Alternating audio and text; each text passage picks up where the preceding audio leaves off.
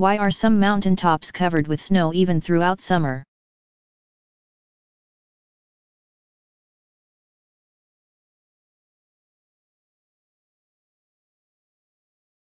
The higher you travel up a mountain, the colder the temperature becomes and the thinner the air becomes as well. Which means there are smaller quantities of the gases, like oxygen, that make up air. Some mountains are so high that the air at the top is always cold. Never warming enough for snow to melt, not even in the summertime. No creatures can live in the highest regions of tall mountains, withstanding the cold, wind, and thin air, beyond a certain height, 13,000 feet. Or 3,965 meters, in warm regions, even trees cannot grow on mountainsides. To stay alive when climbing the highest peaks, mountain climbers must take along tanks of oxygen to breathe.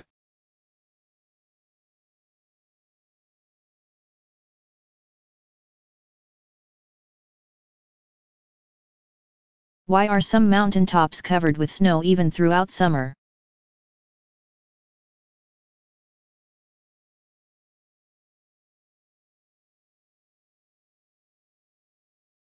The higher you travel up a mountain, the colder the temperature becomes and the thinner the air becomes as well. Which means there are smaller quantities of the gases, like oxygen, that make up air.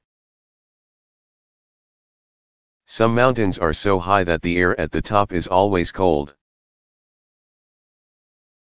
Never warming enough for snow to melt, not even in the summertime.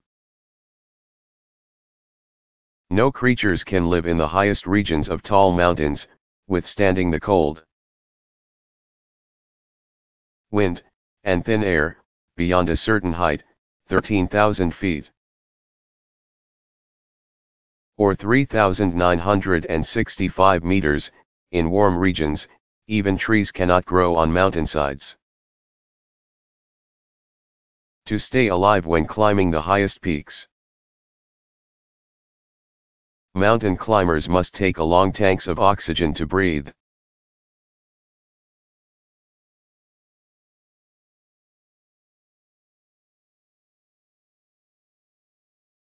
What can we do to protect ourselves if a tornado comes?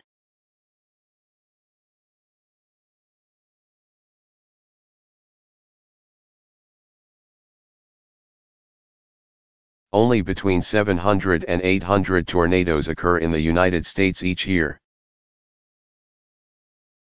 And of those, only between 1 and 2% cause deaths. Communities watch for tornadoes when weather conditions are right and issue warnings to alert people if a tornado has been spotted in the area. In addition to warnings being broadcast on the radio and television, many communities have tornado sirens that can be heard for many miles, signaling that a tornado has been spotted and people should take cover. The best place to be during a tornado is under the ground, in a storm cellar or basement of a building.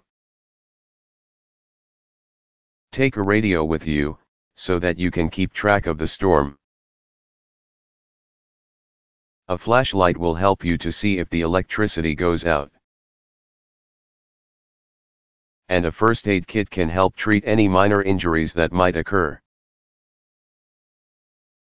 If you can't go underground, go to an inside room on the lowest floor of a building. Hallways are good places to go, as are bathrooms. The plumbing and pipes in them are strong and could resist violent winds. Get under a stairwell or sturdy piece of furniture, if you can, which will protect you from falling objects. Avoid being near windows. Many tornado injuries are caused by flying debris and sharp objects, like pieces of broken glass, are very dangerous. If you are outside, try to lay as low as possible on the ground in a ditch, valley, or under a strong bridge. Protect your head with your hands. Don't seek shelter in something that can be lifted into the air by a tornado, like a car or mobile home.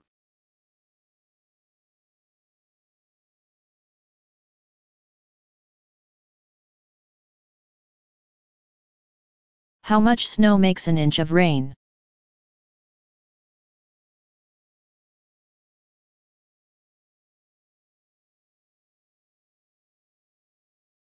Ordinarily, 10 inches of snow has about the same amount of water as 1 inch of rain.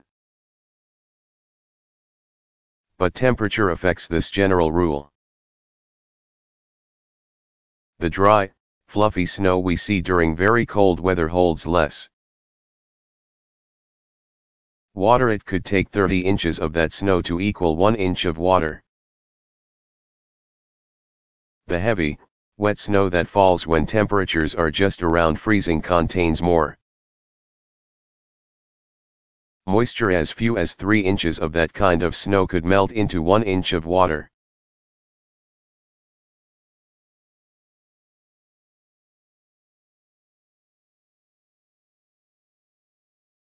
Why are some mountain tops covered with snow even throughout summer?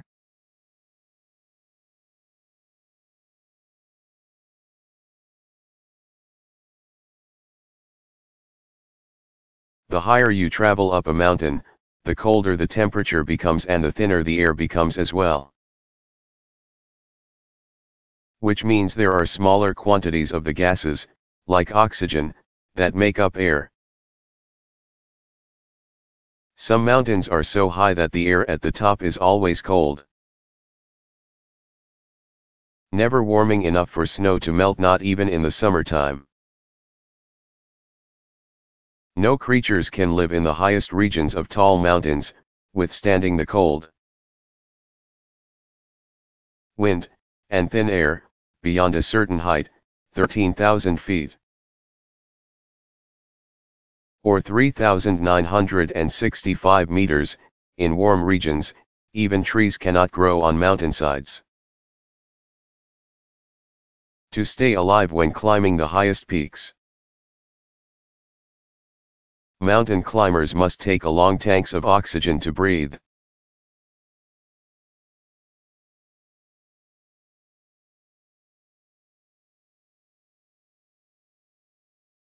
What causes earthquakes?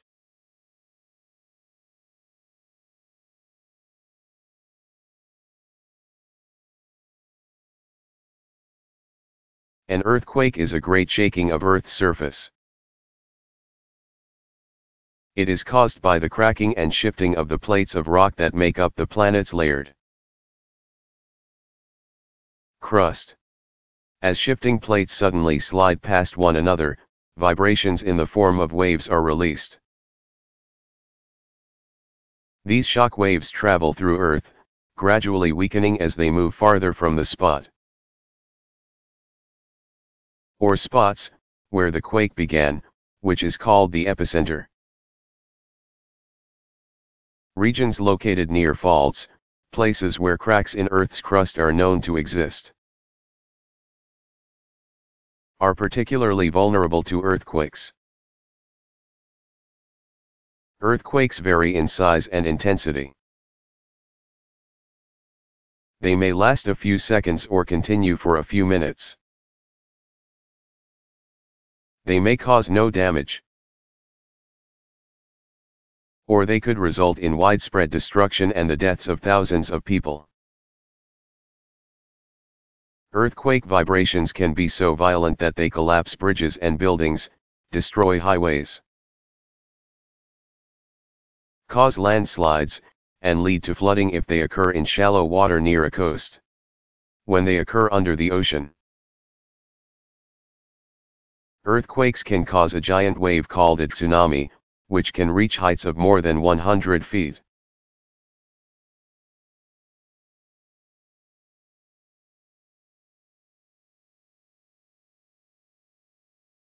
What is a hurricane?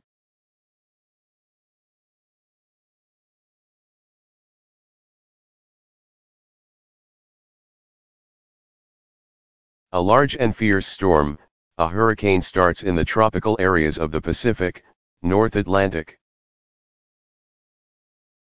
or Indian Oceans, where it gathers great quantities of moisture and thermal energy, or heat. It is circular in shape, spiraling inward toward a nearly calm center that is called the eye of the hurricane. A hurricane may blow inland, where its high winds, ranging from 75 to 200 miles 121 to 322 kilometers per hour. And hard rain can cause terrible damage and coastal flooding. A hurricane might spread over an area up to 600 miles, 966 kilometers, wide and last for well over a week. Once a hurricane moves over cooler ocean waters or land, though, it begins to lose its strength. In some parts of the world, hurricanes are called typhoons.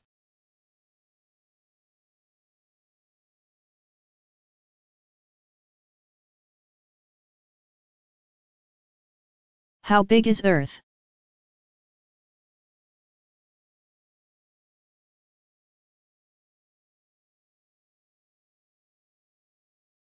Earth, which is almost round in shape, measures 24,901 miles. 39,842 kilometers, around at its widest part, the equator. The equator is the imaginary line that crosses outer space, begins about 600 miles. 960 kilometers, above Earth. The planet midway between the North and South poles. A measurement through Earth at the equator, in other words. The planet's diameter reveals that it is 7,926 miles, about 12,700 kilometers, across. Earth's weight, or mass, the amount of matter that makes it, is around 6 sextillion tons. That is 6 with 21 zeros after it. Because Earth cannot be put on an enormous scale to find its weight. Scientists use the laws of gravity and mathematical equations to figure this out.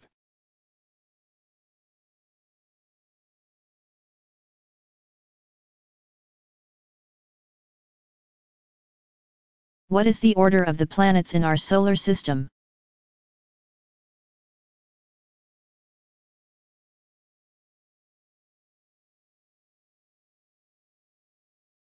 Starting with that closest to the Sun, the order of the planets is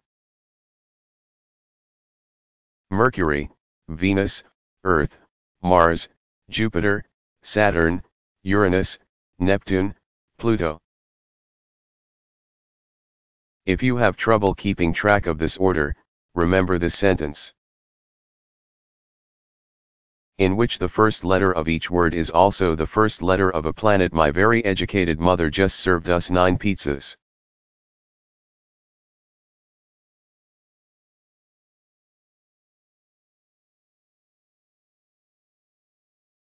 How old is Earth?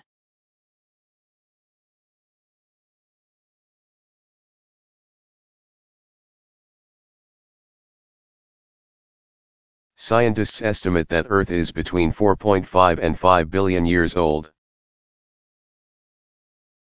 They have reached this conclusion by studying moon rocks and meteorites. Rocks that have fallen from space to Earth, that they believe were formed at the same time as our planet.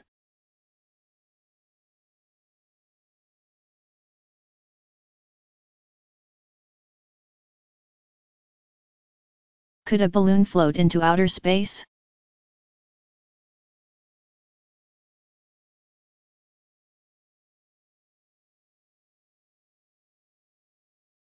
The air that makes up Earth's atmosphere becomes thinner and lighter the higher up you go. So a helium-filled balloon would stop rising once the air surrounding it weighed the same as the helium gas inside it. Scientists think that 20 miles, 32 kilometers, above Earth is about as far as any balloon could travel.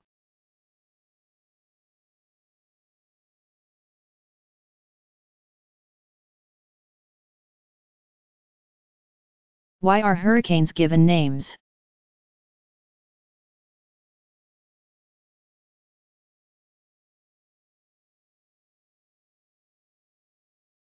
Tropical storms, including hurricanes, that have wind speeds of at least 39 miles. 63 kilometers per hour are given human names to identify them. This way, meteorologists, or weather scientists, can keep track of several tropical storms at once without confusion. Monitoring tropical storms is important for the safety of ships that sail in tropical waters, and for people who live along tropical ocean coasts who need to be warned of approaching danger. The practice of naming hurricanes and tropical storms began in the 1950s. For a long time until 1979 only women's names were used. The World Meteorological Organization decides which names will be on the list, creating lists for 6 years at a time. The names begin with all the letters of the alphabet, with the exception of Q, U, X, Y, and Z, because few names begin with these letters. Hurricanes and tropical storms are given names from the list in alphabetical order as they appear. And a name may be reused once 6 years have passed. But if a storm has caused very great damage, its name will be retired, which means it cannot be reused for at least 10 years.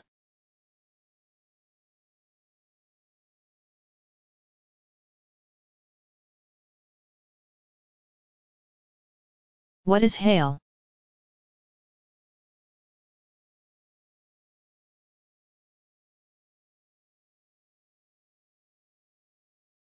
A hailstone is a ball made of layers of ice.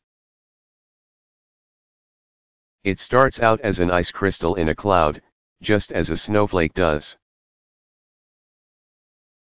But a hailstone is moved about by drafts or winds in the cloud,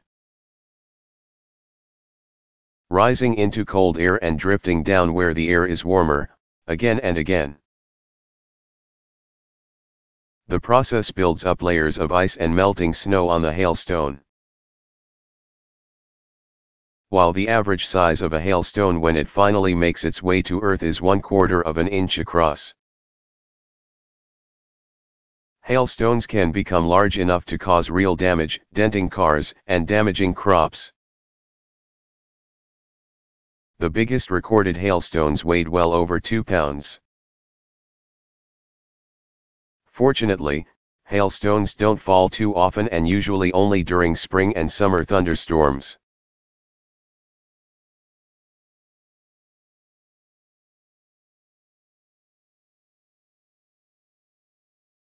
What is a tornado?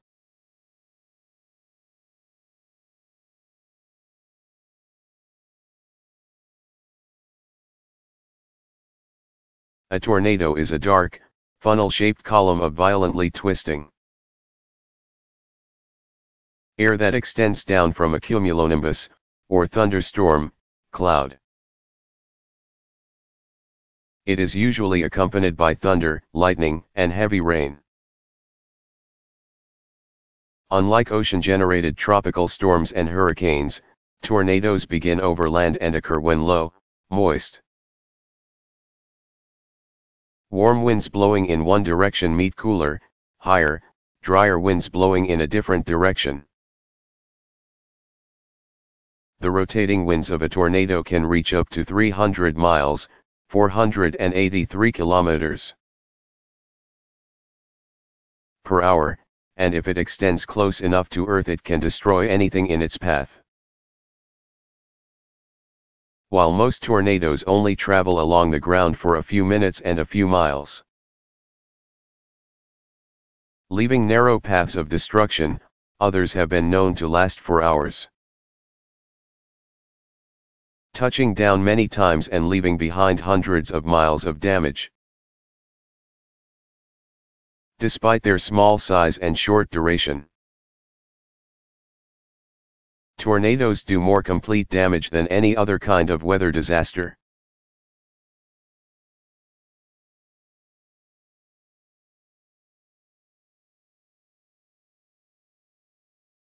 What is a volcano?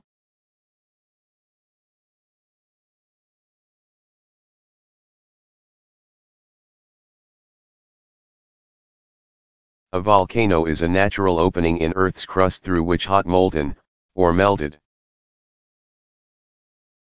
rock, known as lava, as well as gases, steam, and ash. What remains after solid material is completely burned, escapes, often in a big, noisy eruption or explosion.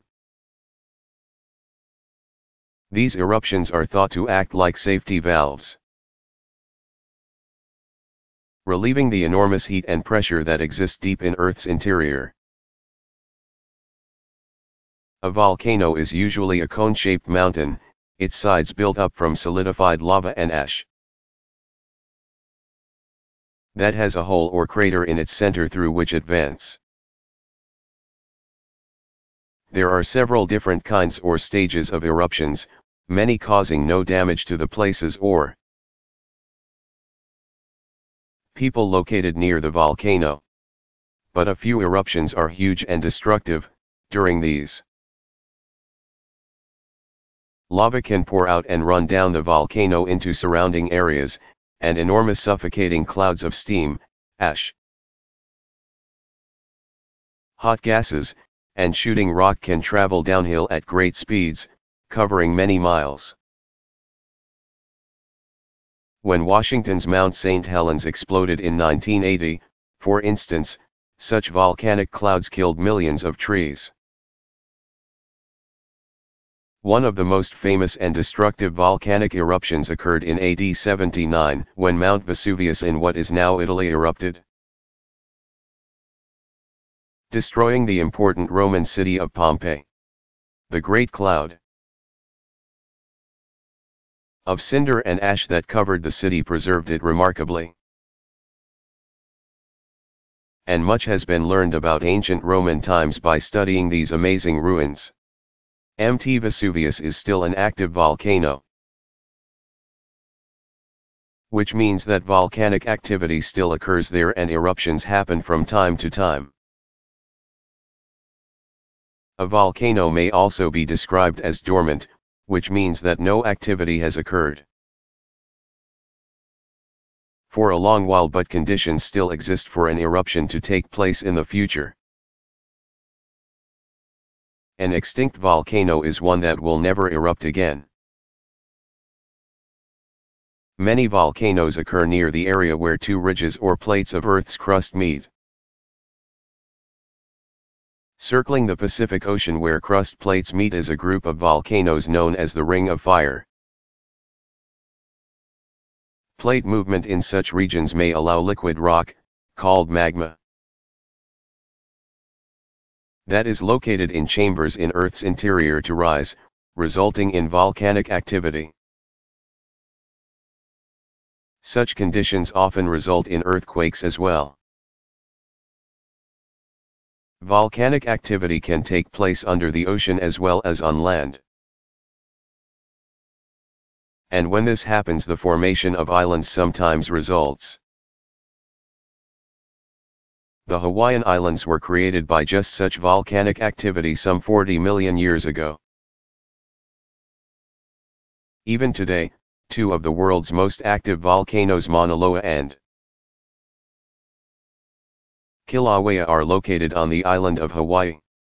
Visitors to Hawaii's volcanoes.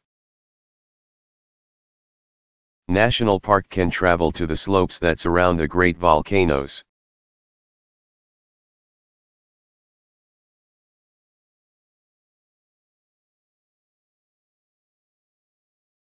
What is outer space?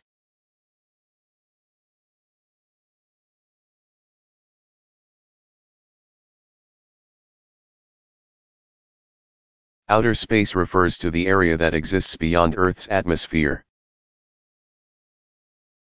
Our atmosphere is divided into several layers based on the temperatures found in each of those layers. The troposphere is the layer closest to Earth. It extends about 5 to 10 miles. 8 to 16 kilometers, above the planet's surface. Most of our weather, rain, snow, sleet, comes from the troposphere. Temperatures in the troposphere can fall as low as -112 degrees Fahrenheit, -80 degrees Celsius. The next layer, called the stratosphere, stretches from 11 to 30 miles. 17 to 48 kilometers, above Earth's surface. The stratosphere contains the ozone layer, which protects all life on Earth from the sun's harmful ultraviolet rays. Temperatures gradually rise in the stratosphere, reaching a high of around 28 degrees Fahrenheit, -2 degrees Celsius. The stratosphere is followed by the mesosphere, which goes to about 50 miles, 80 kilometers, above Earth. Temperatures drop well down into the negatives in the mesosphere, but in the next layer. The thermosphere, the sun's radiation heats the air to around 1100 degrees Fahrenheit, 600 degrees Celsius. The thermosphere ends at about 250 to 300 miles, 400 to 480 kilometers, above Earth. The final layer is called the exosphere, and at that level, the atmosphere is so thin as to be virtually non-existent. There is no line drawn in space marking the end of Earth's atmosphere and the beginning of outer space. But many scientists agree that outer space begins somewhere around 600 miles, 960 kilometers, above Earth.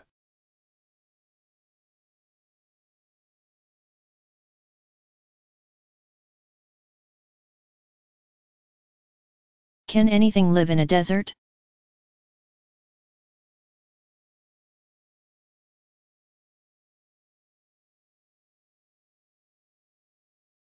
Plants have developed surprising adaptations to allow them to live in the harsh, dry desert.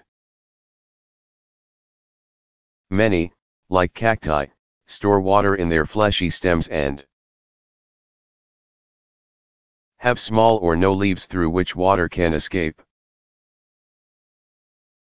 They have deep, spreading root systems that take advantage of every bit of water, either above or below the ground, some extending down 50 feet. Other desert plants produce seeds that can lie dormant or inactive for years, springing to life when the rare rainstorm comes. Animals, too, have developed habits allowing them to survive in the desert. Many, for example, rest during the hottest part of the day in burrows dug in rocks or sand, becoming active in the early morning and at night when temperatures cool. And people have had a long history of successfully living in the desert. The ancient Egyptians, who lived in the Sahara Desert along the Nile River, created one of Earth's great civilizations. A source of water in a desert, like a river or an oasis where underground water reaches. The surface can be used to water crops and feed livestock, and life can flourish around it.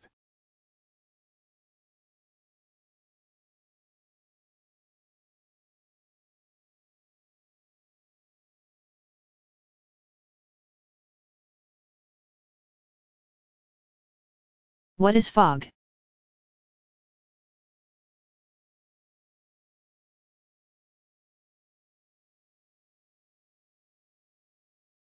Like clouds, fog forms from tiny droplets of water that have evaporated from moist soil or from bodies of water. Fog is basically a low-lying cloud that touches Earth's surface. Water vapor in the air condenses to form fog under many circumstances. On cool mornings, the warm water vapor coming off lakes or ponds meets cold air and forms steam fog. Fog can also appear when a cool front of air meets a warm front. Technically, fog is not fog unless visibility the distance you can see in front or behind you is reduced to about 1/2 mile, or about 1 kilometer.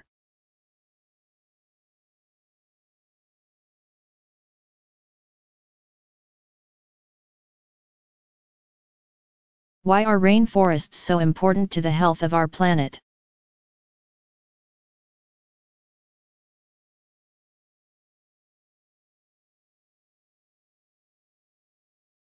In 1800 there were 7.1 billion acres of rainforest in the world. Now, just 200 years later, less than half 3.5 billion acres remain. Over 100,000 acres of the world's rainforests are destroyed each day, with trees cut down for their valuable wood and land cleared for farming. While covering just 2% of Earth's surface, the dense vegetation of these forests plays an important role in the health of our planet. The destruction of rainforests threatens the health of our planet by reducing the amount of oxygen in our air and increasing carbon dioxide. Too much carbon dioxide in our atmosphere keeps the sun's heat from radiating back into space, increasing global temperatures, called the greenhouse effect. Global warming, in turn, could bring about major climate changes. Melting glaciers and rising sea levels, for example, could cause flooding of coastal regions. The plants in rainforests produce natural chemicals that fight off destruction by insects.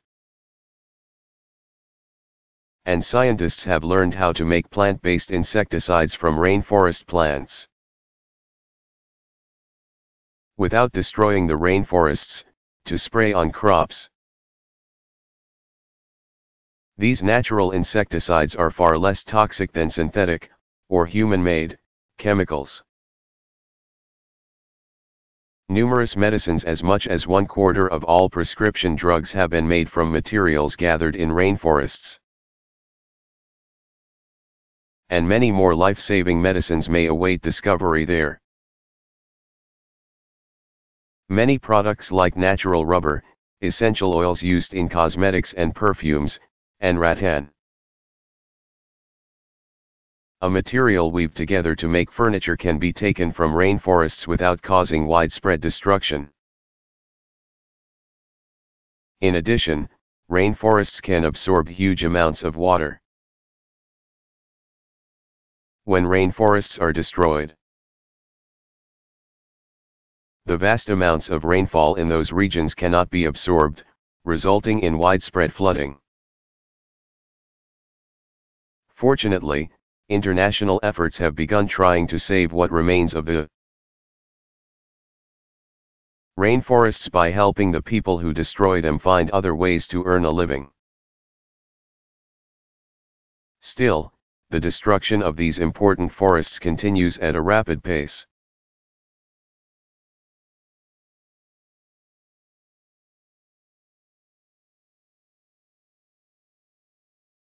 How large was the biggest earthquake ever recorded?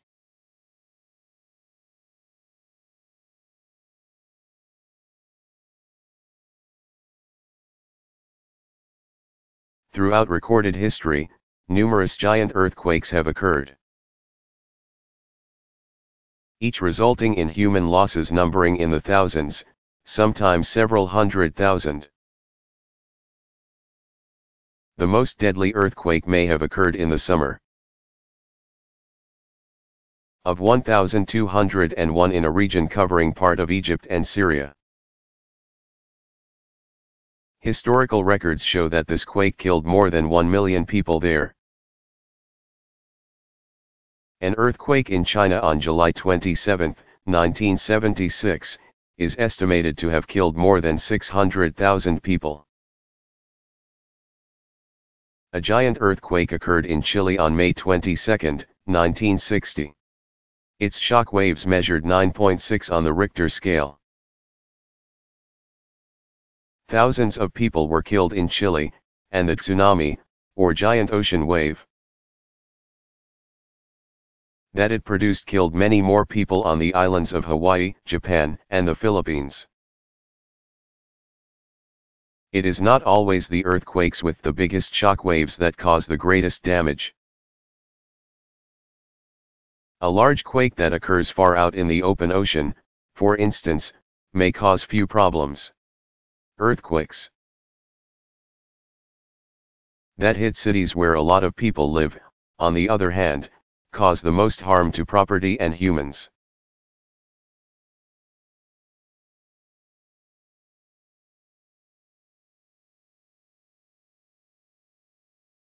What is a snowflake?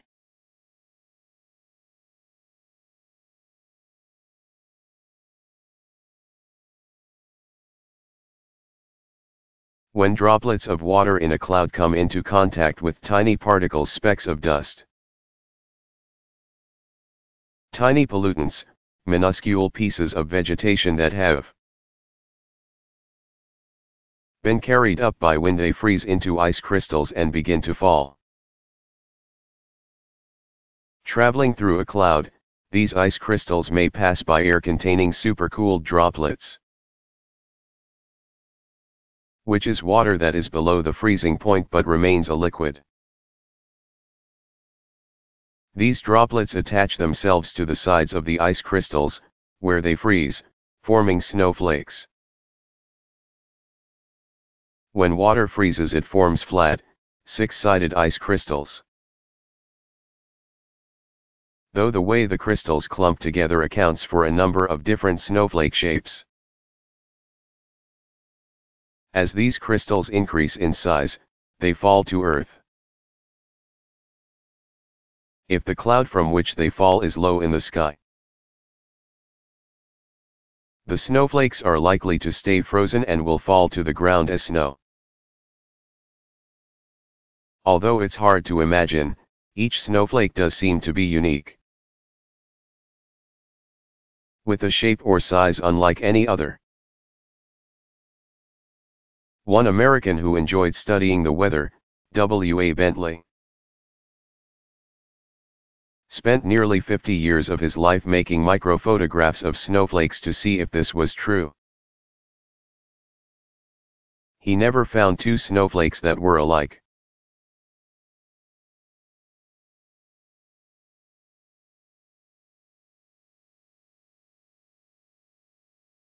How do mountains and valleys form?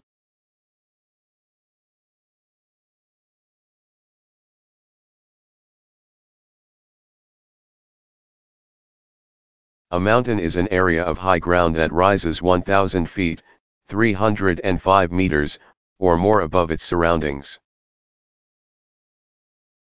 A group of mountains is called a mountain range. Almost all mountains and valleys, the depressions between separate mountains or mountain peaks, are formed when the huge moving plates of rock that make up Earth's crust collide with one another, which forces their edges to break and rise and fold, eventually creating a rising land mass. The process is a slow one, though, taking place over millions of years. It is also continuous, with new mountains being formed all the time. The age of a mountain can often be determined by its size and shape. Newer mountains are high and jagged, while older ones which have been eroded or worn down by wind and weather over millions of years are smoother and lower. The movement of rivers or glaciers, large masses of ice on land through mountains can also create valleys by slowly wearing rock away.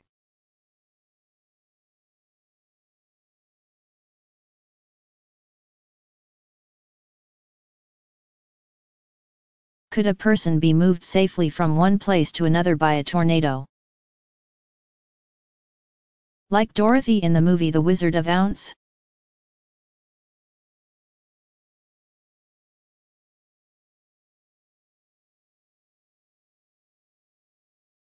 No records show the survival of a person who has traveled long distances in a tornado.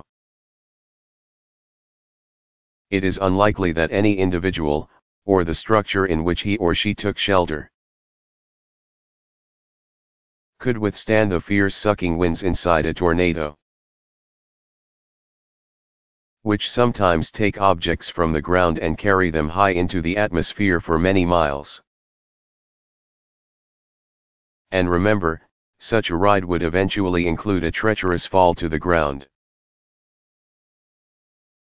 Still, some records exist of non-living things that have survived wild tornado rides. In the summer of 1953, for instance, a woman in Massachusetts found a wedding gown in her backyard, dirty but in good condition. It had been carried some 50 miles, 80 kilometers, by a tornado. In the spring of 1979, people in Tulsa, Oklahoma, saw small slips of paper falling from the sky. These papers were canceled checks coming from a bank struck by a tornado earlier that day. The bank was located in a city in Texas, more than 200 miles, 322 kilometers, away.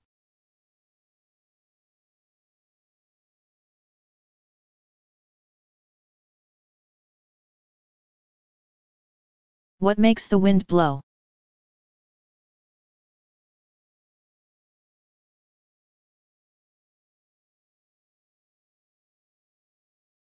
Wind is simply air that moves along Earth's surface. Its speed, or velocity, is measured in miles per hour, mph, or kilometers per hour, kilometers per hour. The sun is largely responsible for wind patterns around the world. The pattern begins in the tropics around the equator where the sun heats the air, which becomes lighter and then rises. Cooler air rushes into the area where the warmed air was, and the process is repeated again and again. The heat of the sun along with the eastern movement, or rotation, of Earth on its axis causes this pattern of air movement around the equator.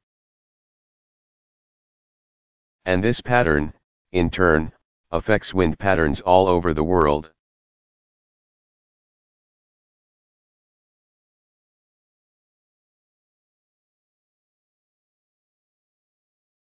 Why are there deserts?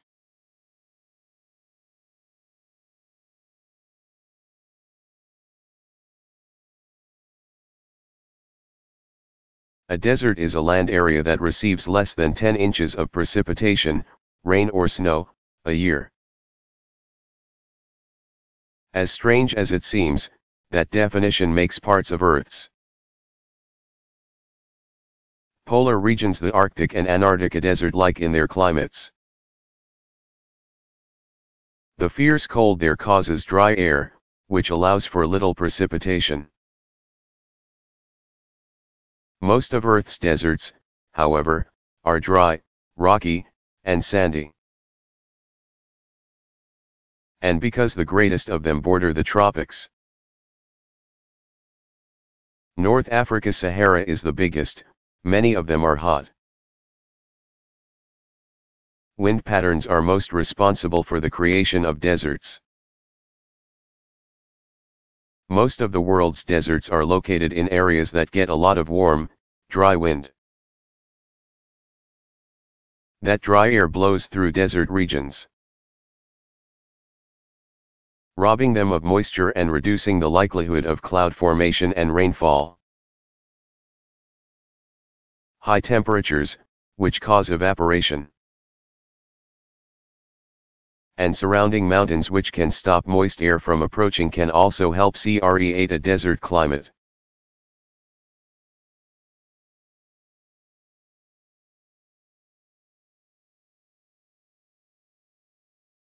What is the equator?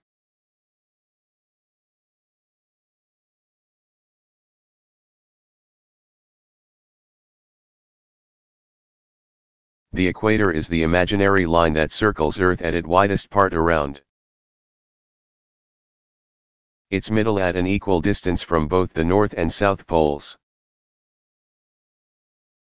It is 24,830 miles, 39,952 kilometers, long and runs east and west, separating the northern and southern hemispheres of Earth. On maps the equator is given the coordinate 0 degrees latitude, the starting point from which all other latitudes are figured. Latitude tells how far north or south a place is located on the globe. Latitude is used along with longitude, which tells how far east or west a place is located in relation to an imaginary line that runs north and south. The prime meridian to map the exact location of any place on Earth. Because of Earth's round shape, the equator is the part of the world that is always closest to the sun, receiving its rays most directly. In other regions, sunlight hits Earth at an angle, and the additional amount of atmosphere through which it travels absorbs more heat, leading to milder climates. The weather is usually very warm around the equator, regions collectively known as the tropics.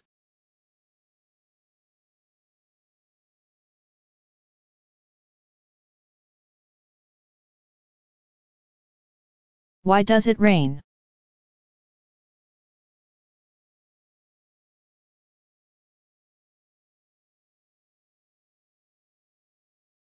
When the water droplets or ice crystals that make up clouds become too large to remain suspended in the air, they fall. Water in any form that falls from cloud, snow, rain, hail is called precipitation. Many different conditions cause precipitation. In tropical regions of the world, air currents cause the water droplets in a cloud to bump into one another. This bumping forces them together into larger droplets and they fall as rain. If the cloud is high in the sky, and the air the rain passes through is warm and dry, the rain may evaporate before it ever reaches Earth. In colder climates, most rain starts out as snowflakes or ice crystals. Depending on how high the cloud and how warm the air, these crystals will fall to Earth either as rain or as snow, or perhaps as sleet or hail.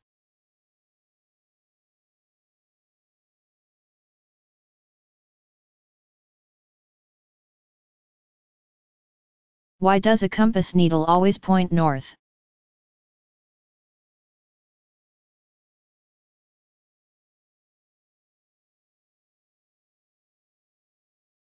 A magnet made of iron or other special metals that are electrically charged has two poles.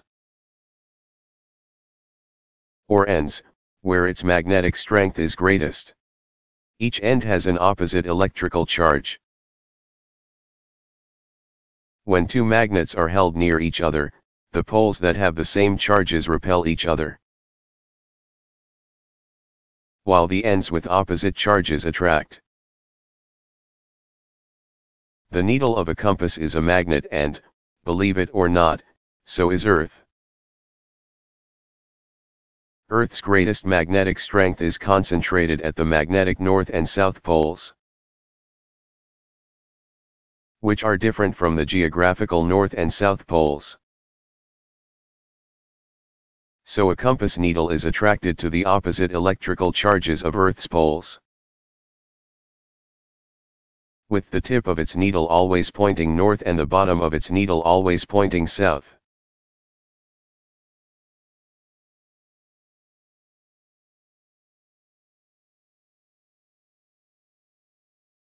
What is gravity?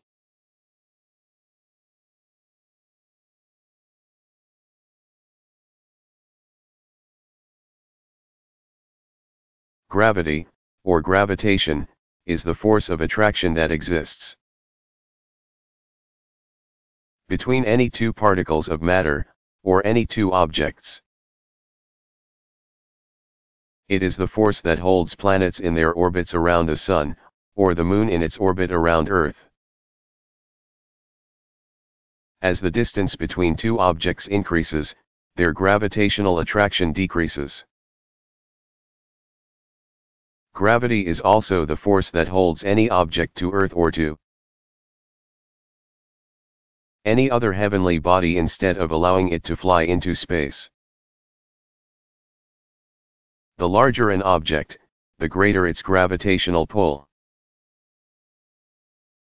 That explains with American astronauts that landed on the Moon could leap about with little effort. With the Moon much smaller than Earth, its gravitational pull is 1/6 as strong as that of our planet.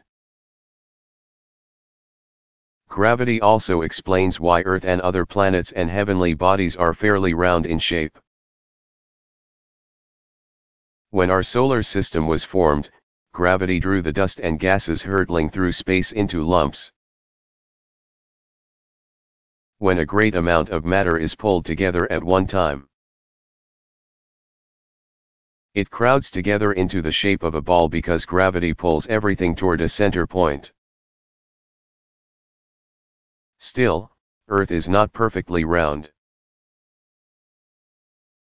As it rotates on its axis, the spinning causes an additional force to pull against gravity, making Earth bulge out a little around its middle.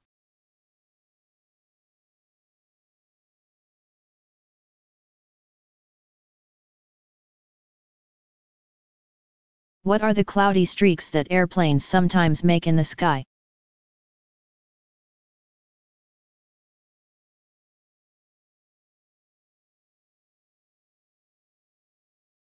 When an aircraft flies very high in the sky where the air is cold, the water vapor from the hot exhaust of its engines condenses, leaving a trail of clouds behind, called contrails. These streaks are not the same as skywriting, when pilots use airplanes to write messages in the air. For skywriting, a special machine on a plane creates and blows out white smoke to form letters. A pilot can only skywrite on clear, non-windy days.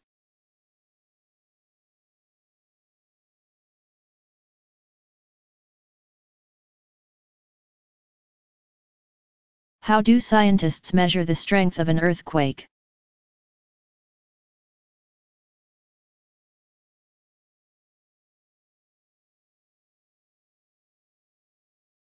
A few different scales measure how strong an earthquake is. The best known is the Richter scale, created in 1935. Which uses an instrument called a seismograph to measure the size of the ground waves created by an earthquake. An earthquake's size, or magnitude, generally ranges from 1 to 8 on the Richter scale. Though the waves of some giant quakes have registered well beyond the top of the scale. The shock waves of an earthquake that registers a magnitude of 1 can only be detected with special instruments, while those with a magnitude of 8 cause massive damage. Every increase of one number means a tenfold increase in the strength of an earthquake. For example, a quake that measures 5 on the scale is 10 times stronger than one that measures 4. Some new methods have been devised to measure earthquakes, including one that measures what is called moment magnitude. This scale examines the size of the fault where the earthquake took place and measures how much Earth's crust has slipped. The Mercalli scale is also used to measure the strength of an earthquake. This scale works by describing the effect an earthquake has on people and structures. It lists 12 levels of intensity an earthquake can reach. At level 1, for example, only a few people may feel a quake. But at level 6, it is felt by all and damage starts to occur to buildings. A level 12 earthquake would bring about large-scale destruction.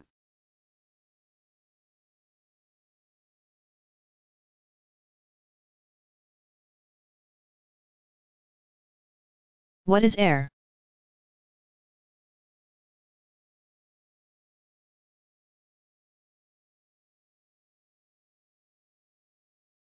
Air is a mixture of gases that circle Earth, kept in place by gravity. Air makes up Earth's atmosphere. The air we breathe is 78% nitrogen gas, 21% oxygen, 0.9% argon, and 0.03% carbon dioxide, along with water vapor floating molecules of water. Also present are traces of other gases and tiny bits of dust, pollen grains from plants, and other solid particles. As our atmosphere extends higher and higher above Earth, toward outer space, air becomes thinner and the combination of gases in the air changes.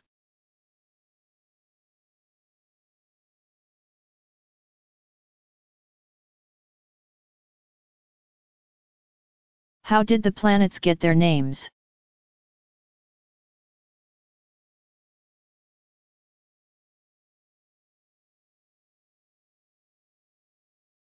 All the planets in our solar system, with the exception of Earth,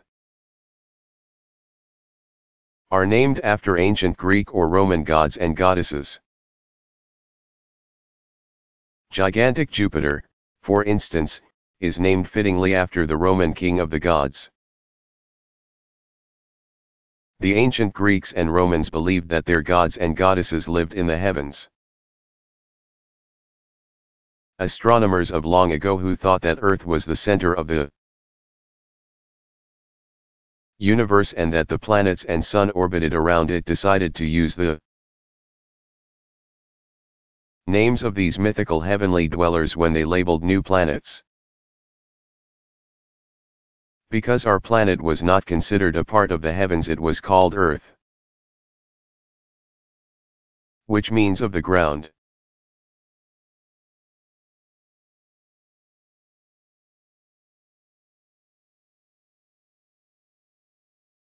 Is it possible to dig deep enough into Earth's surface to come out on the other side?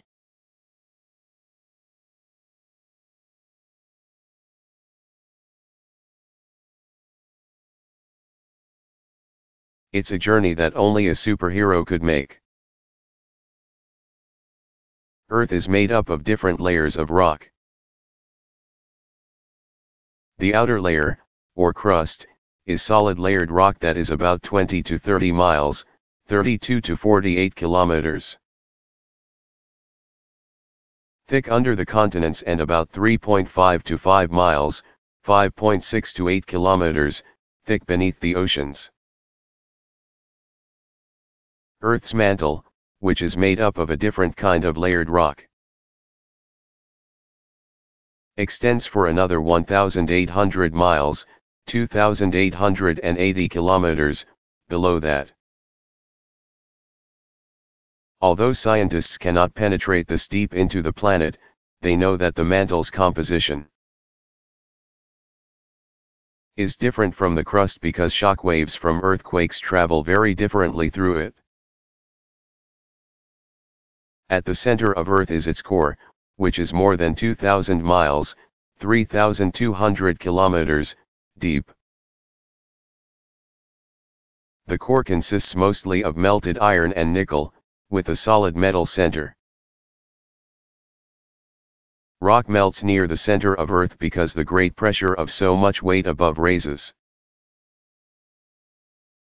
temperatures there to between 5,000 and 7,000 degrees Fahrenheit, 2,760 to 3,871 degrees Celsius. The very center of Earth may reach temperatures as high as 13,000 degrees Fahrenheit. 7,000 degrees Celsius. Scientists believe that eruptions of volcanoes, with their hot gases and lava, or melted rock, relieve pressure from Earth's interior. That pressure escapes through the shifting plates of rock that make up Earth's crust.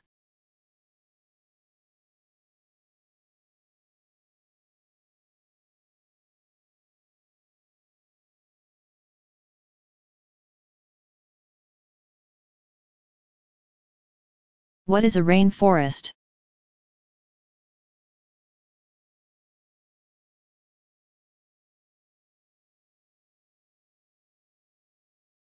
Rainforests are thick forests of trees and other plants,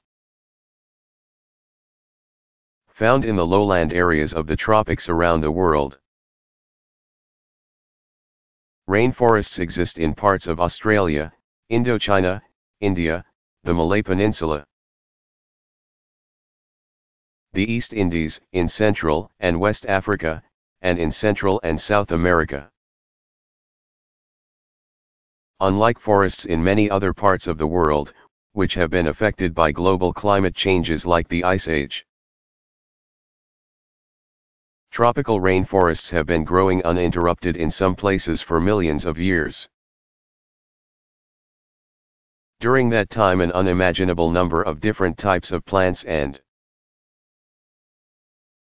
animals have evolved to use every food source and live in every spot there. Tropical rainforests have more plant and animal species than the rest of the world combined. And scientists continue to discover new species. Because tropical rainforests are located near the equator, their climate is warm. The name rainforest comes from the fact that they receive a lot of rain between 160 and 400 inches throughout the year. Plants grow very quickly under such ideal conditions. In order to get the sunlight that they need for photosynthesis, the process by which they and other green plants make their own food. Rainforest trees grow very tall, up to 130 feet, 40 meters, high. Their tops form a huge canopy that shades most of the ground, protecting plants on the ground from excessive sunshine as well as wind. Rainforest trees have very shallow roots, for the soil in which they grow is poor,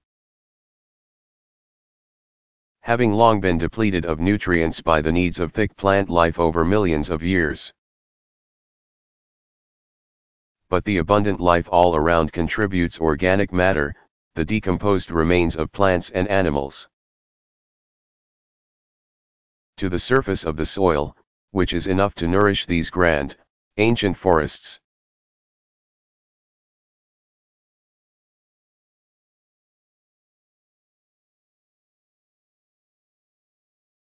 What is lightning?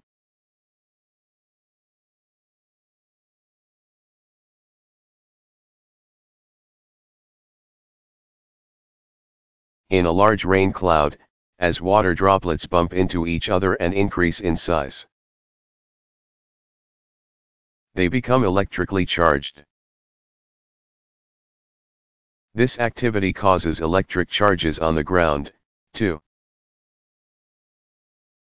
Sometimes the charges increase until they become so strong, up to 200 million volts, that electricity runs through the air between the cloud and the ground in the form of a giant spark or lightning bolt. Sometimes, instead of reaching from clouds to the ground, lightning strikes between two electrically charged clouds, or within a single cloud. This lightning looks like a sudden glow of light in the sky, quite different from the jagged streak of light we think of as forked, or bolt, lightning.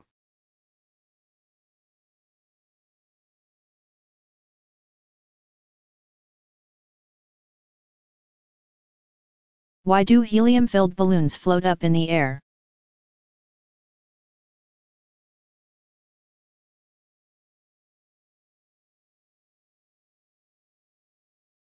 While it may seem strange, the gases that make up air have weight.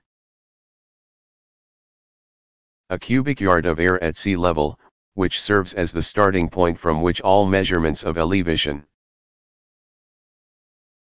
ocean depth, and atmosphere begin, weighs more than 2 pounds.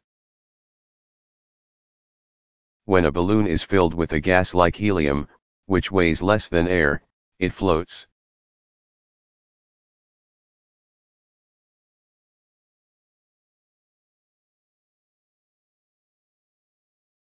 What is Indian summer?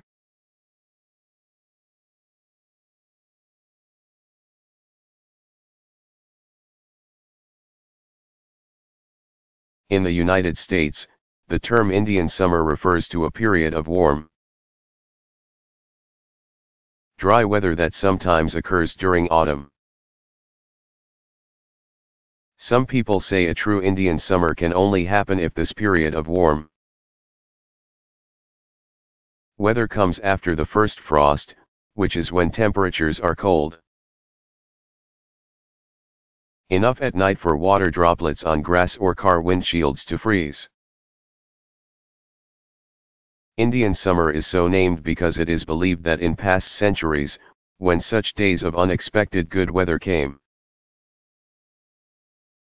Native American Indians would use that time to gather more food for winter storage.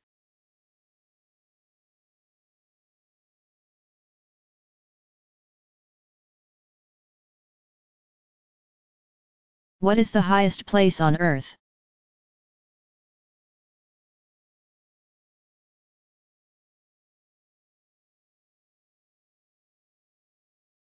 The highest place on the surface of Earth is the top of Mt. Everest, in the central Himalayas, a mountain system located on the border between Nepal and Tibet in southern Asia. Everest rises to 29,028 feet, 8,848 meters, above sea level. On May 28, 1953, New Zealander Sir Edmund Hillary and Nepal native Tenzing Norgay were the first people to successfully make the trip to the top of Everest. Since then many mountain climbers have tried to reach the peak, few have succeeded.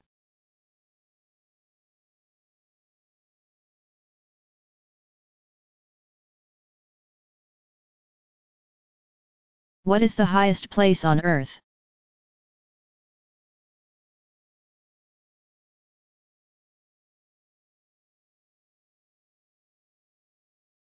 The highest place on the surface of Earth is the top of Mt. Everest, in the central Himalayas. a mountain system located on the border between Nepal and Tibet in southern Asia. Everest rises to 29,028 feet, 8,848 meters, above sea level.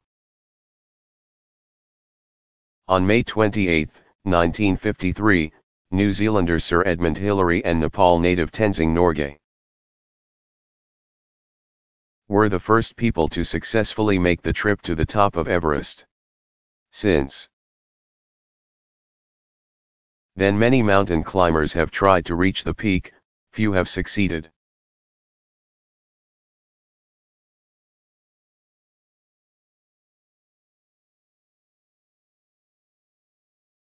What is the lowest place on Earth?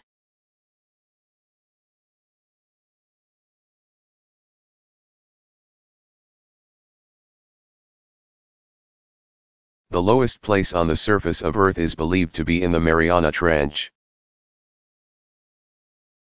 Located deep in the western Pacific Ocean, extending southeast of the island of Guam to northwest of the Mariana Islands. It reaches down 36,198 feet, 11,034 meters, below sea level.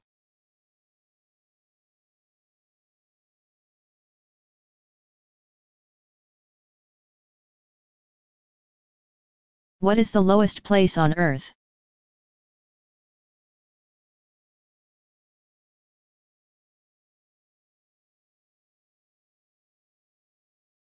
The lowest place on the surface of Earth is believed to be in the Mariana Trench.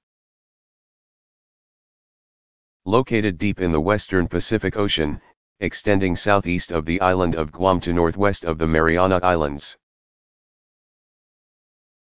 It reaches down 36,198 feet, 11,034 meters, below sea level.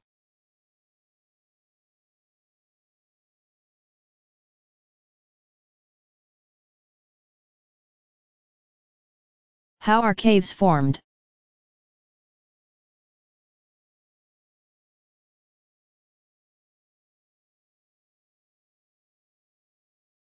Caves are hollows in rock, either above or below ground. They are almost always formed when water wears away or dissolves rock. Although disturbances in Earth's crust like earthquakes and volcanoes can also create caves. When ocean waves crash against rocky cliffs, they carve out caves there over time. When an underground stream or rainwater repeatedly flows across the cracks of soft rock, like limestone, or seeps through it, the rock slowly dissolves, and a cave is formed.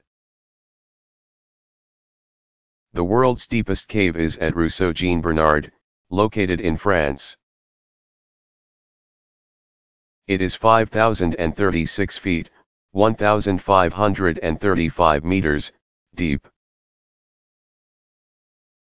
In Kentucky, at Mammoth Cave National Park, visitors can see the longest cave system. A series of connected caves, in the world. It extends more than 330 miles, 530 kilometers. It would seem that nothing could live or grow in deep caves or long cave systems, so far away from sunlight. But cave explorers have found that this is not true. Caves are home to some strange plants and animals that have adapted to their sunless surroundings. Many have no color or pigment, neither of which would serve a purpose in their pitch-black world. Some animals are sightless for the same reason. Caves are fascinating places because they were the first homes of prehistoric men and women. Before they learned to build shelters. Caves often hold clues to what life was like when people were in their earliest stages of development. Fossil remains, ancient tools. And even primitive paintings made by cave dwellers can be found in some caves.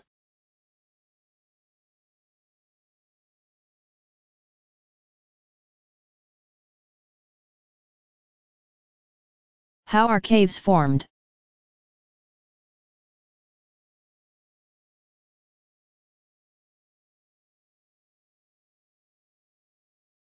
Caves are hollows in rock, either above or below ground.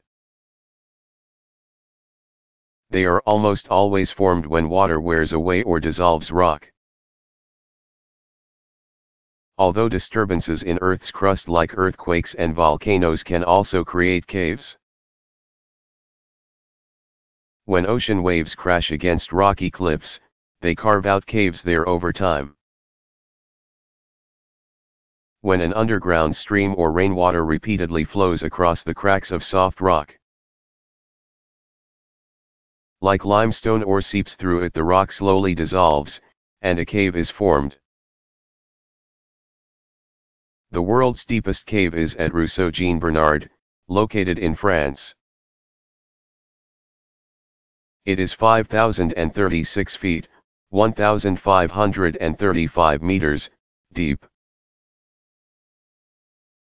In Kentucky, at Mammoth Cave National Park, visitors can see the longest cave system.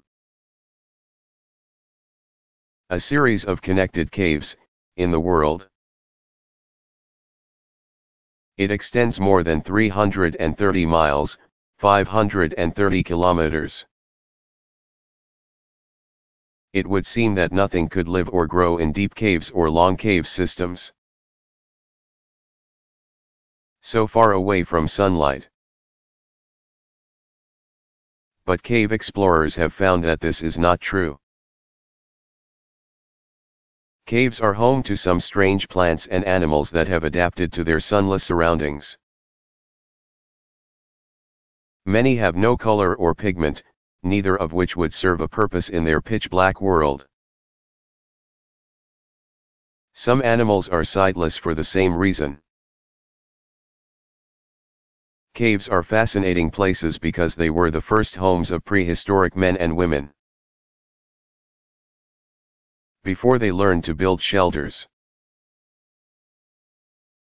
Caves often hold clues to what life was like when people were in their earliest stages of development.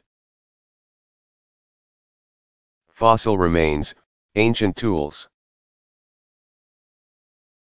and even primitive paintings made by cave dwellers can be found in some caves.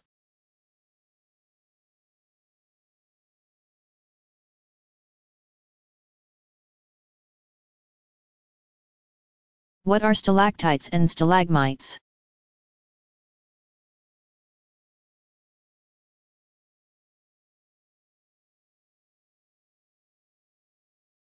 Caves form in huge, thick deposits of rocks like limestone, which dissolves over time when rainwater passes over or seeps through it. As water drips through the roof of a limestone cave, the drips leave bits of mineral behind, causing a stone column called a stalactite to form, which grows down in a cone shape like an icicle. Where the drips hit the cave floor, leaving behind more minerals, a stone column called a stalagmite forms, growing up. One way to remember which word describes which kind of growth is to think of stalactites as holding tight to the ceiling. The G in stalagmites can stand for the word ground. Stalactites and stalagmites can become very large, and sometimes they meet in the middle, forming a single column or pillar of stone. The largest stalactite in the world is located in a cavern in County Clare, Ireland. It measures more than 23 feet, 7 meters, long. The largest stalagmite known to exist is located near Lozère in southern France. It measures more than 95 feet, 29 meters, in length and is still growing.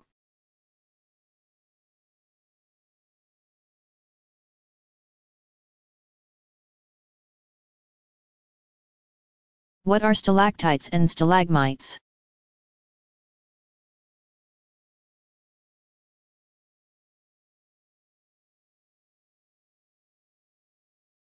Caves form in huge, thick deposits of rocks like limestone,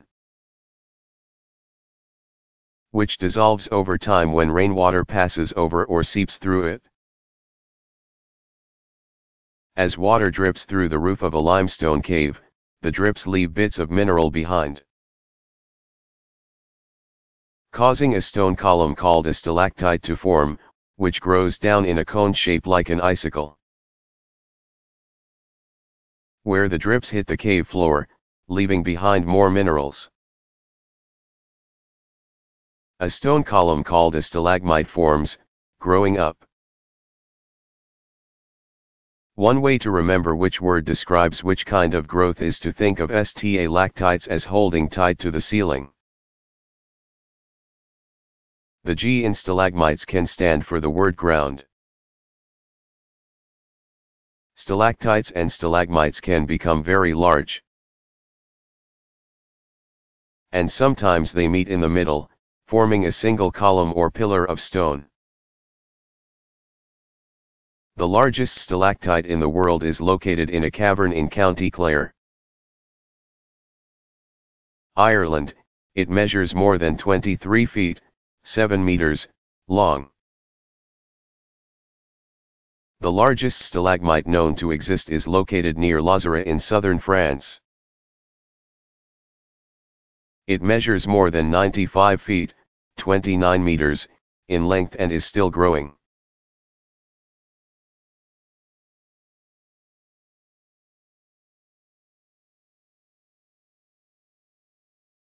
What is an island?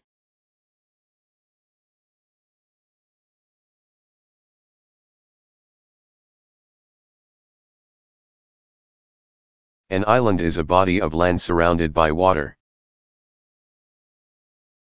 While continents are also bodies of land surrounded by water, they are much larger in size. The smallest continent of the world is Australia. It has almost 3 million square miles, close to 8 million square kilometers, of area. That makes it almost 4 times the size of the world's biggest island, Greenland, which has an area of around 840,000 square miles, 2,175,000 square kilometers.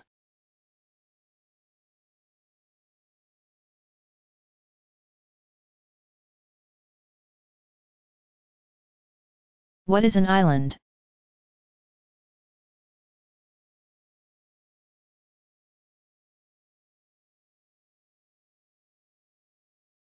An island is a body of land surrounded by water. While continents are also bodies of land surrounded by water, they are much larger in size. The smallest continent of the world is Australia. It has almost 3 million square miles, close to 8 million square kilometers, of area. That makes it almost 4 times the size of the world's biggest island, Greenland, which has an area of around 840,000 square miles, 2,175,000 square kilometers.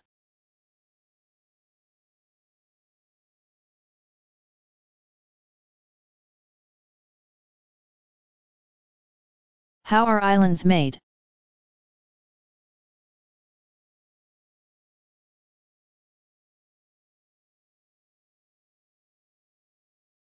Islands can be created in a couple of ways. Either they are connected, or were once connected, to the continent that they are located near. Or they arise through the ocean floor during volcanic activity or other disturbances in Earth's crust. A continental island, as the first kind is called, may be a high part of the continental margin or extension of land that is usually present underwater along a coastline. or may have been separated from its parent continent by a watery passageway carved out by the sea. Great Britain and Japan are examples of continental islands. The islands of Hawaii, on the other hand, are examples of oceanic islands. Because they were formed by volcanic activity on the floor of the Pacific Ocean some 40 million years ago.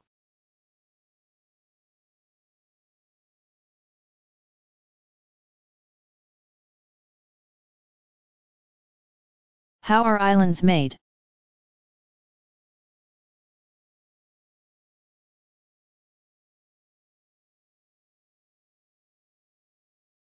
Islands can be created in a couple of ways. Either they are connected, or were once connected, to the continent that they are located near. Or they arise through the ocean floor during volcanic activity or other disturbances in Earth's crust. A continental island as the first kind is called maybe a high part of the continental margin or extension of land that is usually present underwater along a coastline, or may have been separated from its parent continent by a watery passageway carved out by the sea. Great Britain and Japan are examples of continental islands. The islands of Hawaii, on the other hand, are examples of oceanic islands. Because they were formed by volcanic activity on the floor of the Pacific Ocean some 40 million years ago.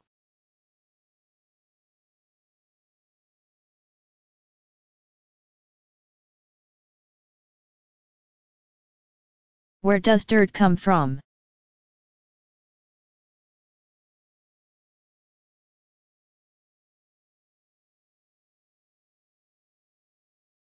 Dirt, or more accurately, soil, is the surface layer of earth in which plants can grow. It can be a few inches deep or extend down for several feet.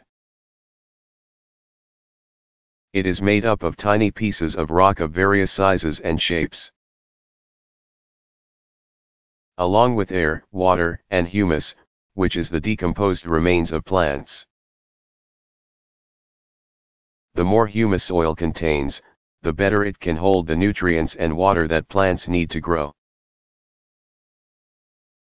The different types of rocks that make up soil are usually fine particles of parent rocks that lie farther below Earth's surface. These have been made fine by erosion worn by wind and water or by geological occurrences like volcanic eruptions and the movement of glaciers. There are many kinds of rocks composed of different minerals and formed in different ways that make up Earth's crust.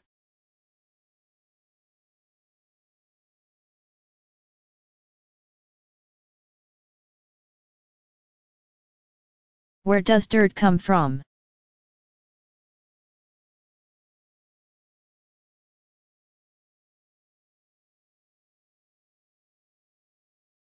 Dirt, or more accurately, soil, is the surface layer of earth in which plants can grow. It can be a few inches deep or extend down for several feet. It is made up of tiny pieces of rock of various sizes and shapes.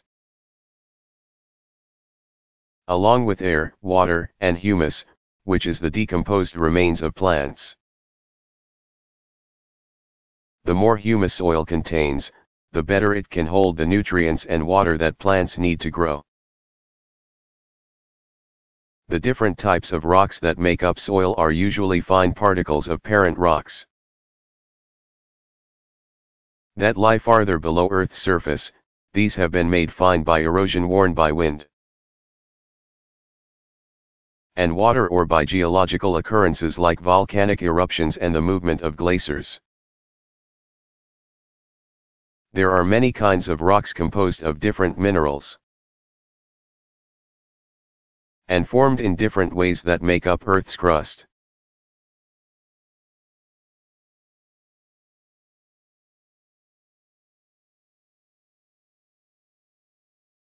Where does sand come from?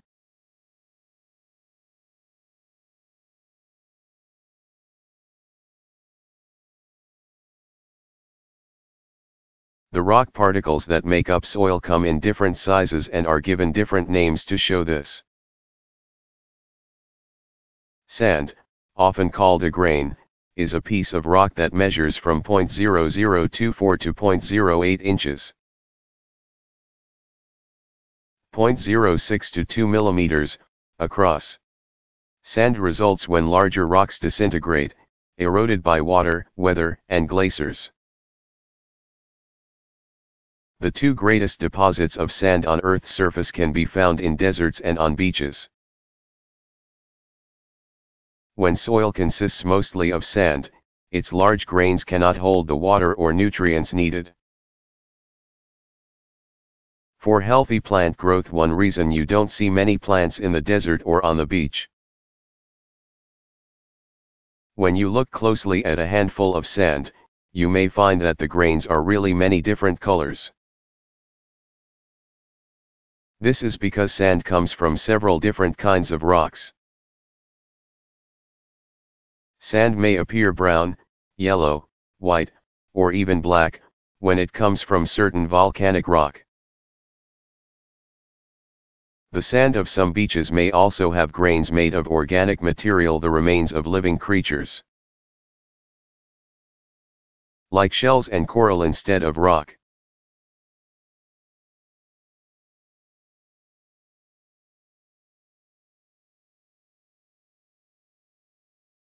Where does sand come from?